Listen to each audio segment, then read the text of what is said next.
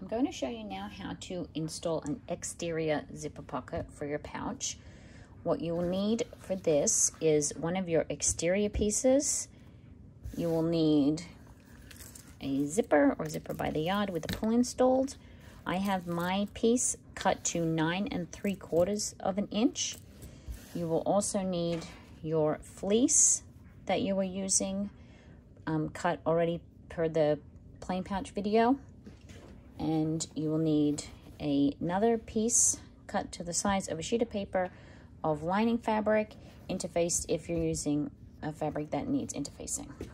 So the first thing to do is to trim your fleece. So the fleece was cut to 7.5 by 10 with the corners cut out of the bottom. So what we're going to do is we're going to cut the top to make room for our zipper. So we're going to cut 2 inches off the top here. And that will become the fleece for our bottom piece. And we're also going to trim this by 1/2 inch. So we will have the smaller piece with the corners cut out. And then the top bit that we just cut off is now 10 by 1.5 inches. So you have those 2 bits, and this is garbage. The next thing to do is take your exterior piece the way that you want it. This is facing up, and I'm going to slice it into 2 pieces, cutting 2 inches off the top there.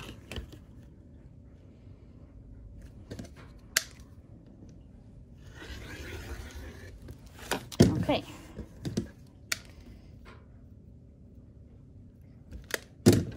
So you have now got, that's your exterior top, exterior bottom,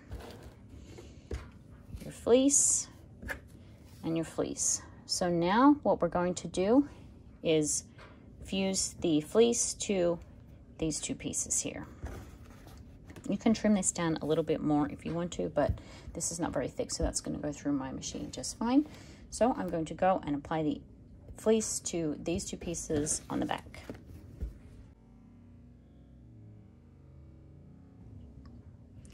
Now you have interfacing applied to the back of your top and bottom exterior pieces. The next thing we need to do is grab some scraps of your exterior print or coordinating print that are about 1.5 inches squared, and we're going to put them on the ends of our zipper. So I sandwich the zipper in between like so, and then I'm going to go across to the sewing machine, and I'm just going to sew straight across the edge here and then fold it back out and top stitch. So I will attach both of those tabs with clips, remembering that a nylon zipper you can sew over the top of carefully. You cannot sew over a metal zipper though, so if you're using a metal zipper, you're gonna have to remove some teeth.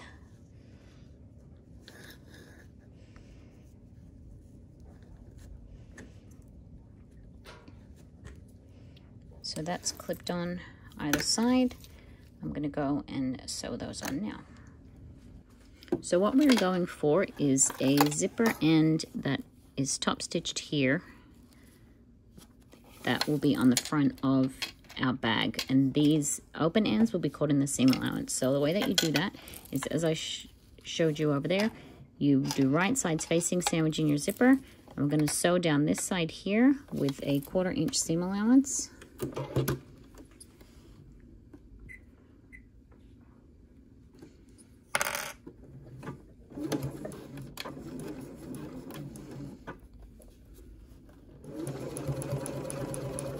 Going slowly over the zipper. I like to back stitch over the zipper to make it a little more secure.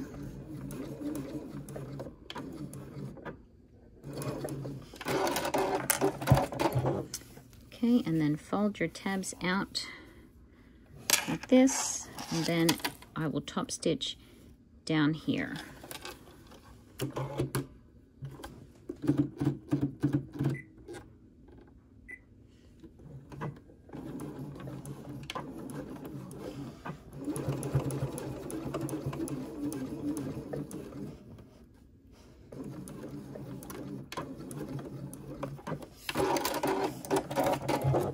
that will give you your tab sewn on, and then repeat on the other side. So you will have 2.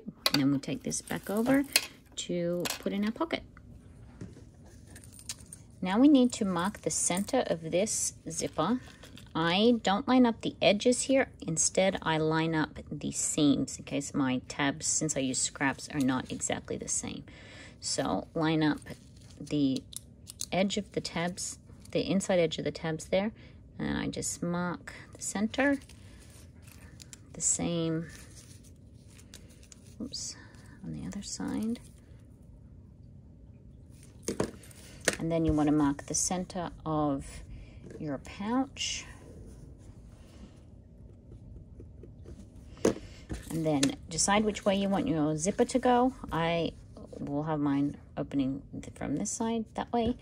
So you want to place it face down, line up your marks. You can use double-sided tape if you want, or you can use clips. Your tab does extend a little further than your zipper. That is okay. That's just so that there's no fraying. Any fraying is out in your seam allowance. So clip along both ways, both sides, all the way to the end.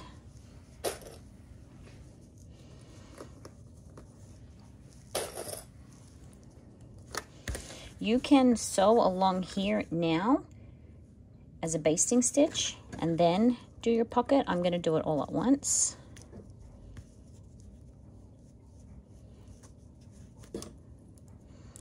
So take your pocket lining piece and it's going to go this way. So you want to put the right side of the pocket face down, right sides together with the exterior, and actually it's probably worth marking the center of that too, to line it up with the center mark on your zipper there.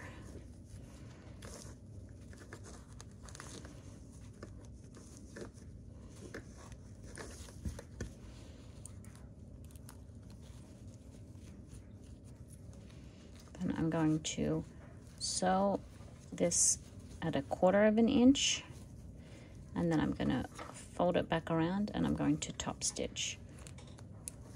So it'll get folded back around like that and top stitch down to hold it down. All right, let's head over to the machine.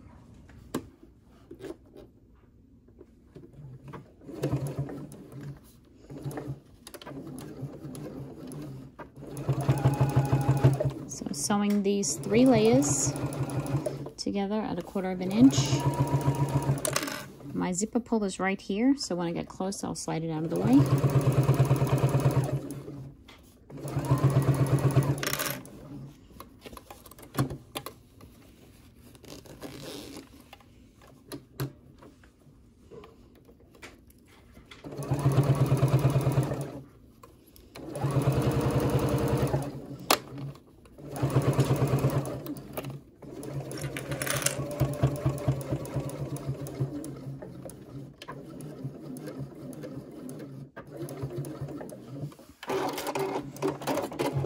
Now that is attached there, I'm going to fold it around,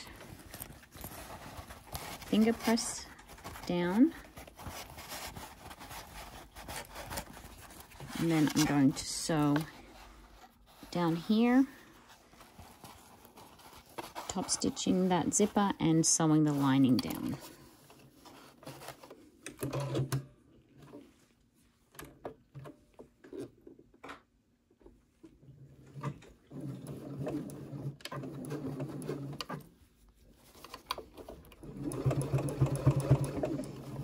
Make sure you keep your lining nice and flat and out of the way.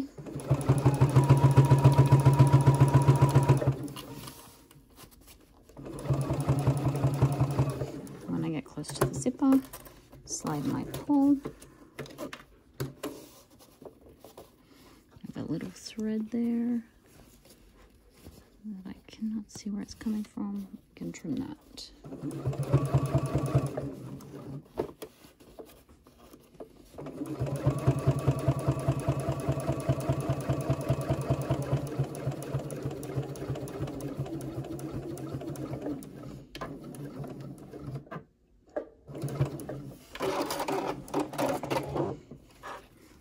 And now we will sew the top part. Now I'm going to sew the pocket in place and sew the top part of the exterior on. So with the bag front facing down, I will fold this pocket up, and then I will clip it along the upper edge of the zipper, making sure that my sides are nice and lined up.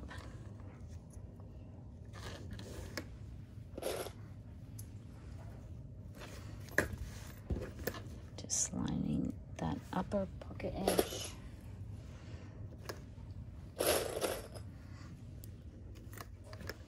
Line that up with the top of your zipper there.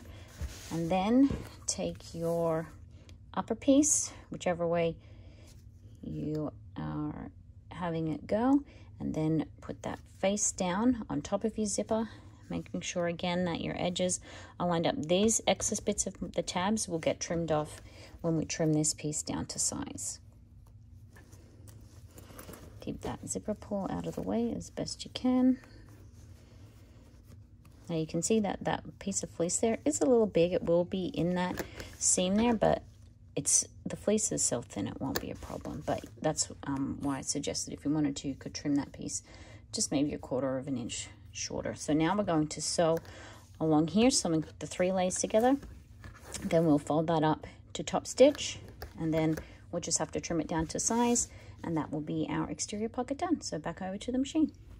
1/4 of an inch seam allowance again, sewing through the 3 layers, the upper part of the exterior, the zipper, and then the upper limit of the pocket. 1/4 of an inch. Plenty of room next to the zipper there, but just watch out for that pull.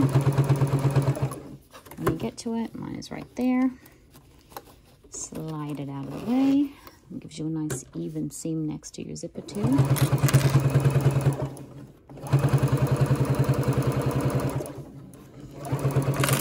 To the edge.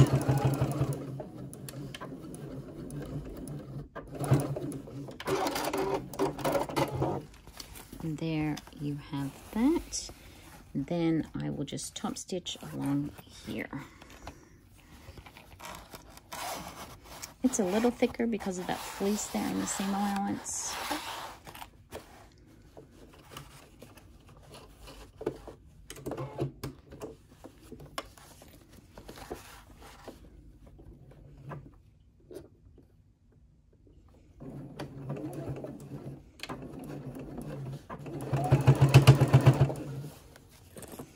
Make sure that you're folding your seam allowance away from the zipper so that you catch that in your top stitching.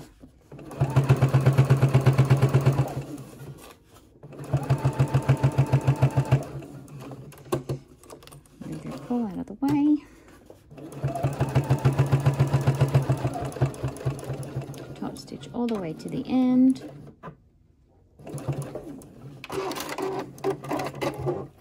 Okay, there we have it. Now the last thing that we need to do is trim this down to the correct size. So grab your trusty piece of paper. This will be perhaps a little taller. So I like to line up the bottom. The reason it's a little bit taller is depending on the width of your zipper. So line that up, and then you can just trim it down to the right size.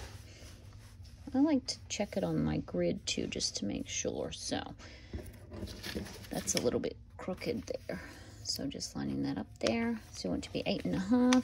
So I can see that this is where I need to trim.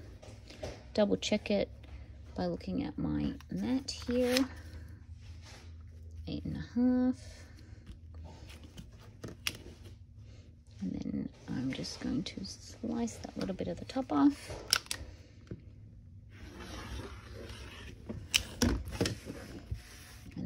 Trim along the sides here.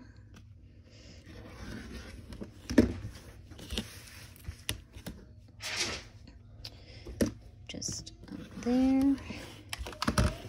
Then this is ready to install into your pouch, replacing one of the plain exterior panels. Something that is useful to do too is to just do a basting stitch along the edge here of your pocket, just to keep that nice and flat when you're sewing the rest of your patch together. So I would just baste 1/8 of an inch. That will be inside the seam allowance, so that will make it more easy, so make it easier to install into your exterior, and you just treat it as one plain piece. Thanks everyone.